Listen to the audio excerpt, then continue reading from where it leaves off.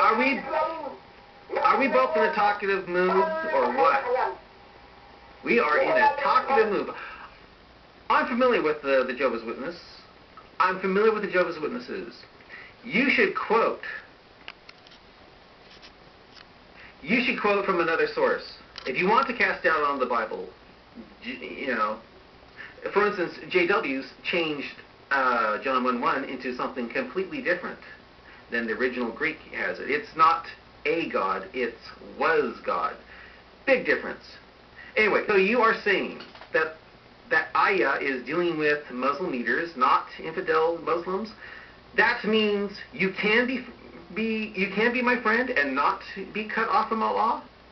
That means you're the one who does have to be truthful toward me, and it's only the Muslim leaders who can lie to infidels. They are the ones who can't take Jews and Christians as friends, or evil governments are set up. True? Let's face it, Abdullah, I am having a problem with understanding the message and meaning of these verses.